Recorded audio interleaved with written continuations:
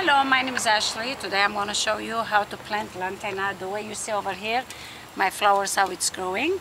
And I want to show you that how easy it is to make roots and to have even more on your fences.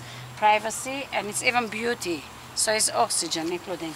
So now you see here the lantana, without cutting them or break them, what you have to do when you see it's like grown up like this long, what you have to do is you just dig it a little bit and just make it softer a little bit the dirt.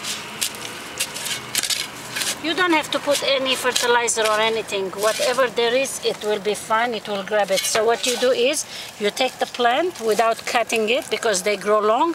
You want to start a new one. What you do is you put a lot of dirt on it. You put dirt and you press it.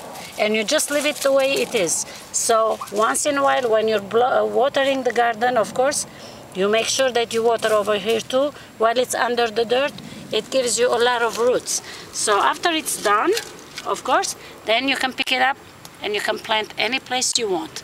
And the way you see over here next to it, I did a lot of my bushes, just the way I did.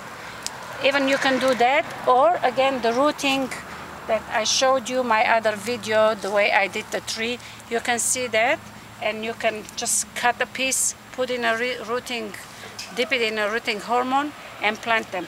And this is the way you will have your own garden. Easy way, nice way.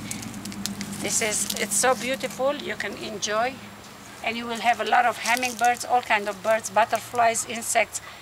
They will enjoy too. Well, thank you for watching. Don't forget to subscribe my site, and any comments you have, please do so.